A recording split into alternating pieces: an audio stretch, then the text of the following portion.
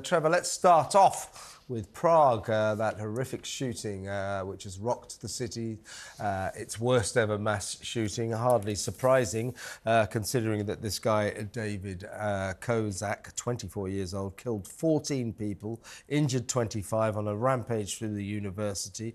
Some dramatic pictures coming out of that, particularly of the students all who climbed out of the building and crouched on a ledge precariously outside to avoid this killing spree.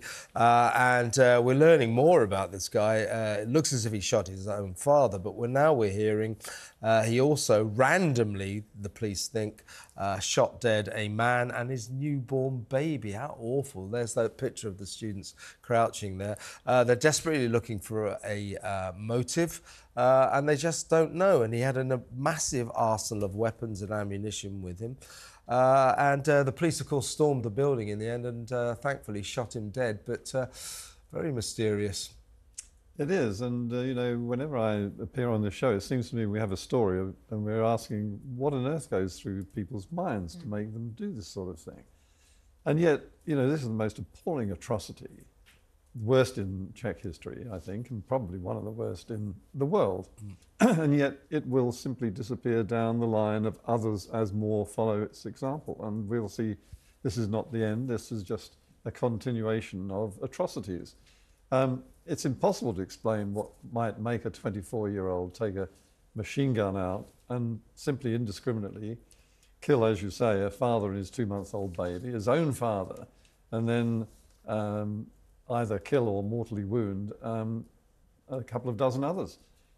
Young people, I mean, people who, like himself, were starting off in life. It's all beyond any sort of belief, isn't it? And people have been looking through his social media and what he'd been posting in the days and weeks before yesterday and seem to be suggesting now that he was influenced by a similar horrific shooting in Russia, where a schoolgirl went out on a shooting spree. And he seems to have posted things like, you know, I want to do something similar, you know, I want to be seen as a maniac.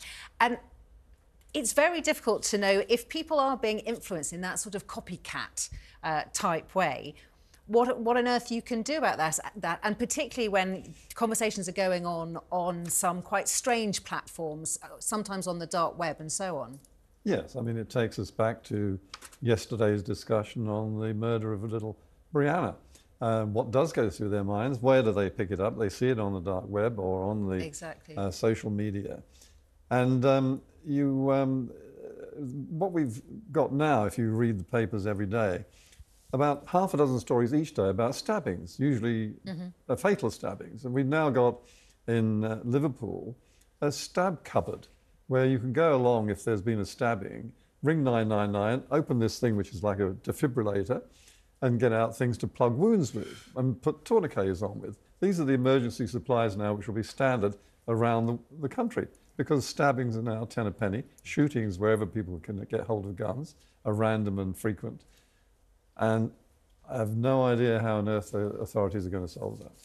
And let's not forget, it's basically the American way. I think America's gift to the world, if you like, is these weird sort of killing massacres. And actually, perhaps one thing, just before we move on from the Prague story, to mention is, my belief is that Prague, or the Czech Republic, has quite lax gun laws. So, as Kevin's mentioned, like mentioning America, exactly. So you could imagine that this might be a stepping stone towards them tightening up those laws. Well, we've got pretty tight laws now after Dunblane, but they still have machine gun killings and gang murders and so on. Yeah, if people want to get a gun... Stop and search is the answer, and very much more of it. Yeah, but if people want to get a gun, they'll get a gun.